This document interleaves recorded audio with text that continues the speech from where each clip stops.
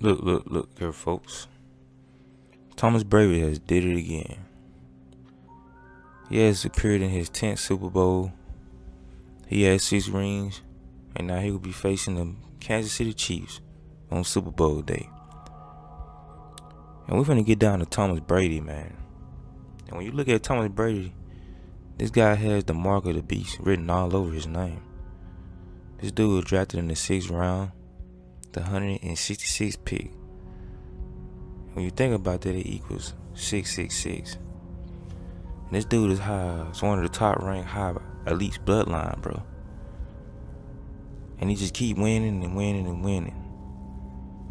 And this whole football thing, man, I watched that game with him playing the Green Bay Packers, and I just come to a final conclusion when I looked at the whole game that the refs was helping Tom Brady, man.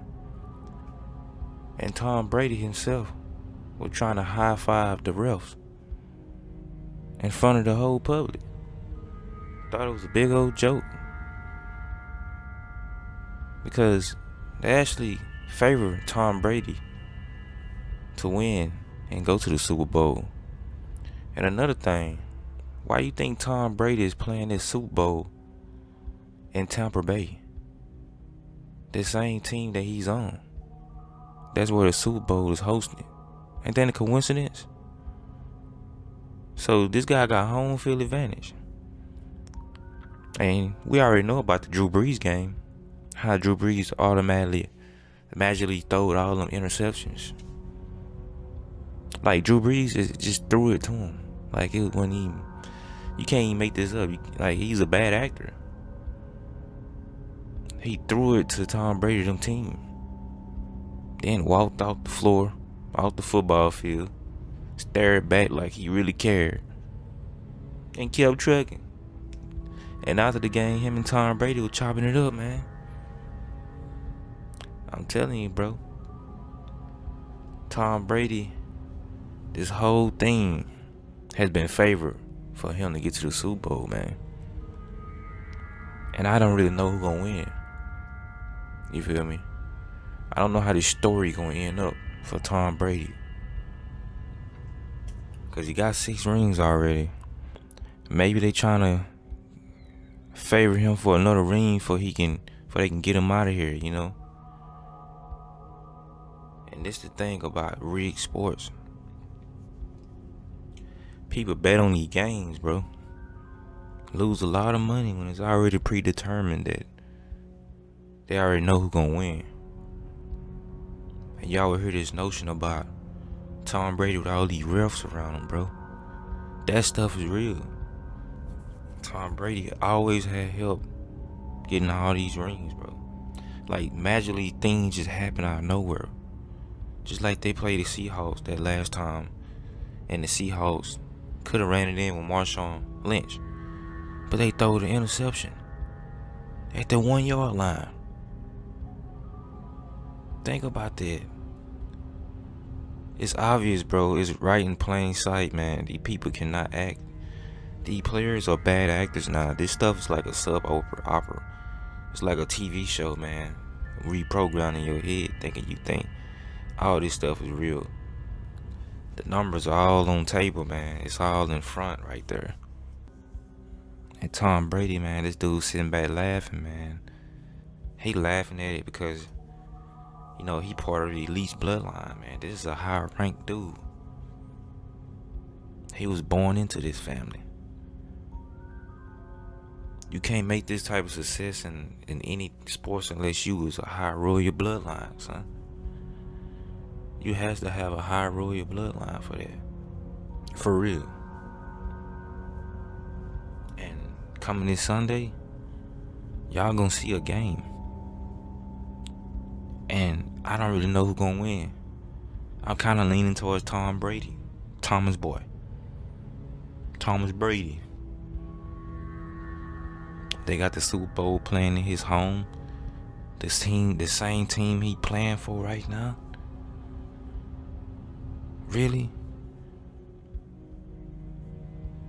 Automatically, these guys didn't have no home field advantage in the playoffs. But now they going to the Super Bowl with home field advantage. Really? That's why I don't really get involved in sports. I don't bet on these things. I just talk about it and look at it and laugh and smile because I see the effery happening right in front of my eyeballs, man. The refs wasn't calling no calls, man. The Bucks was practically hugging these wide receivers as they were trying to get down the field. They was hugging them up like bear hugging these dudes, man. All this was favored for Thomas Brady, man. The 6th round pick, 166 pick. The numbers stamped on him, man. They stamped on him like a postage stamp, man. Then you always hear people calling about the GOAT, the GOAT. Then you hear Stephen A. Smith. He be on First Take just eating this guy up like a piece of pie, man. I mean, him and LeBron are the same two characters that they promote on these ESPN news websites and stuff and YouTube pages. LeBron and Thomas Brady, the GOAT, the GOAT. That's all you hear, the GOAT. Why y'all think they calling these guys the GOAT? Because they serve pot belly goat Lucy. That is it.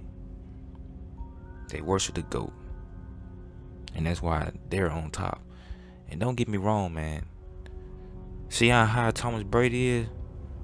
It wouldn't surprise me that this guy don't live long when he retire. Cause you know, like Kobe Bryant, man, they have to give up a lot. And what they say, somebody else come and pass the torch, like Patrick Mahomes coming in. So Patrick Mahomes is the new GOAT and face of the NFL. So when Patrick passed all the Tom Brady records, then Tom Brady probably got to check up out of here, man. He gonna check out, man. For real. He gonna check out like he checked out of school. Go to sleep forever. Real talk, man. Just like when LeBron passed to surprisingly GOAT Kobe Bryant records. Kobe Bryant had to check out. Then Kobe said, I'm passing the torch to you. And that's how Thomas Brady gonna check out when Pat Mahomes pass his records up. That's why you see these guys. You got the new GOAT against the old GOAT in the NFL Super Bowl. Think about it. The old GOAT against the new GOAT. The old GOAT is on their way out of here. The new GOAT gonna be taking over the NFL. This is what this is all about.